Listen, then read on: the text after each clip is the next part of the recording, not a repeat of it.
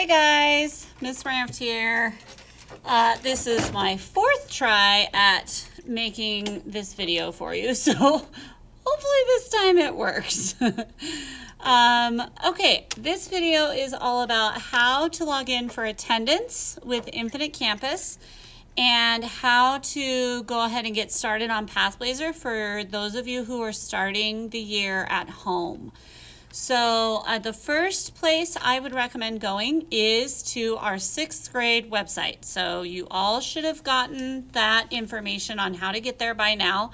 But if you need it, just get rid of that little back spot there. It's just sites.google.com/lioncsd.org/res grade 6. That should take you right here. Now, on your home page, I've tried to put like all of your important stuff in one spot so that if you are feeling overwhelmed, you really just need to come to this page and it can take you to everything. I know my Meet link did not work for everyone last night and I really don't know why, so sorry about that. You have your supply list, you have some like tech tutorials for you guys if you're like feeling confused. You have the daily self-check. Remember, you have to do that every single day before you come to school. You have to check off that list, and if you have to answer yes to any of those things, do not come to school. Okay, now those of you at home have to check in every day for attendance. So you're going to come down here where it says Infinite Campus here in green. You're going to click on the link and it's going to take you to this page.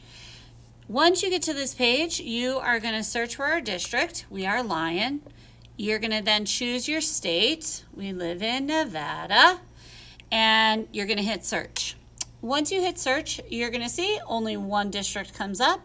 And you have two choices, parent or student or staff. Well, you guys are parents and students.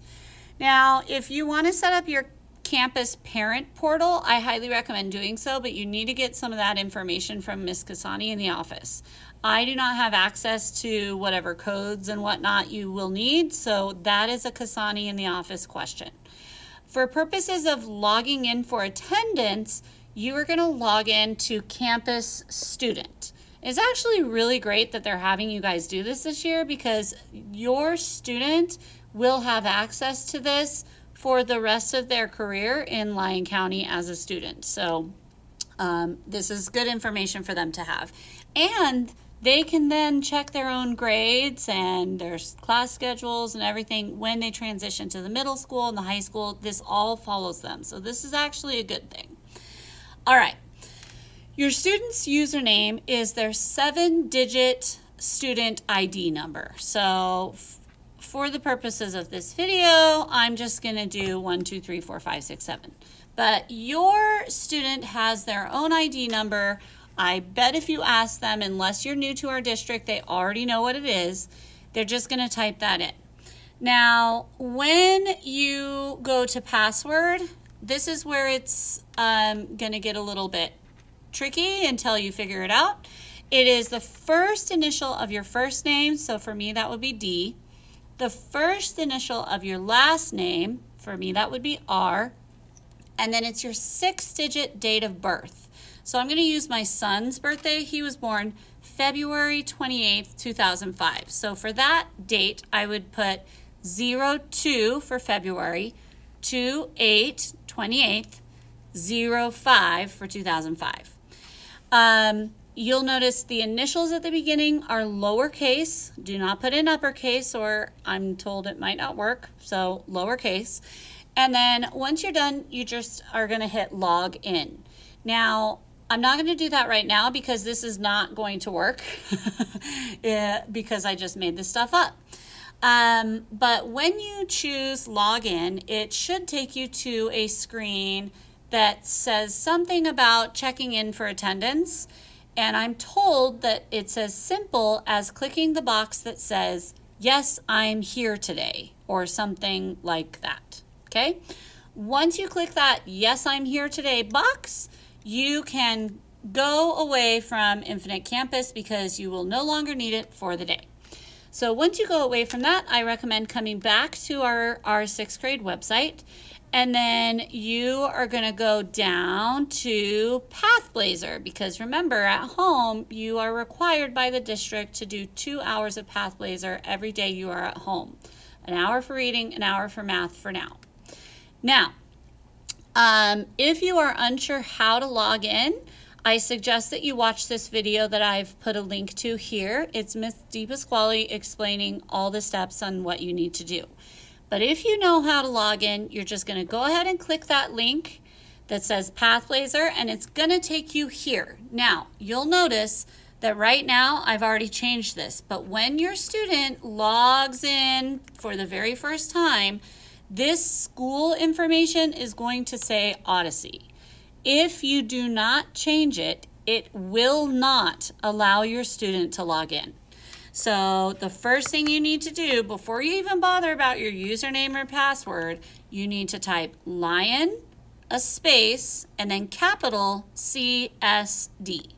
It does not matter if you capitalize lion, but CSD must be capitalized. And there has to be a space in between the word lion and the CSD, okay? Now, once you do this, it's going to take them into their home page, and there's going to be a reading option and a math option.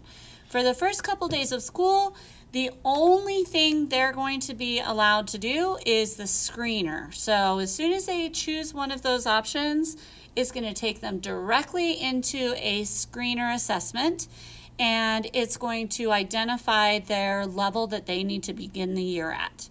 Once they are done with that screener, the next step is going to be to take the diagnostic pretest A, and they have to do that for both reading and math.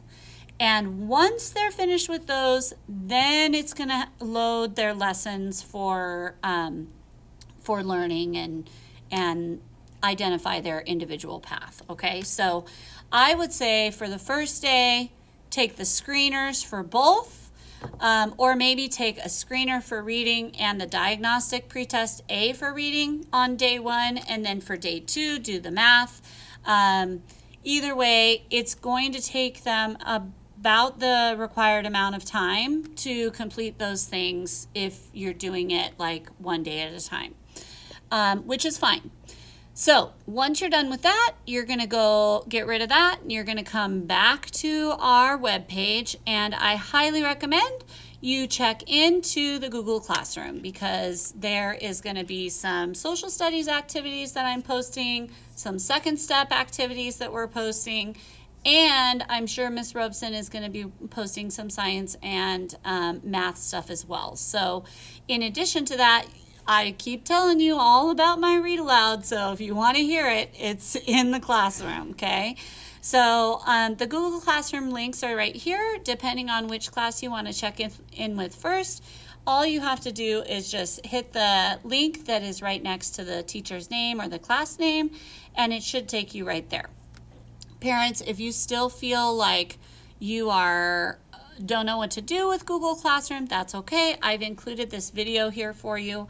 If you watch it, it will literally walk you through step by step how to get your kids logged in and what important features they have that are going to benefit you guys at home. I also included some information here that I know people struggled with in the spring regarding logging into their Google accounts. So just to recap, come to the website. It takes you everywhere you need to go. If for some reason you have followed this video and it's still not working for you, come back to this website, and right here where it says contact the teachers, shoot us an email. We will take a look at that as quickly as we can and get back to you again as quickly as we can. So I hope you found this video helpful, and welcome back to school. Bye.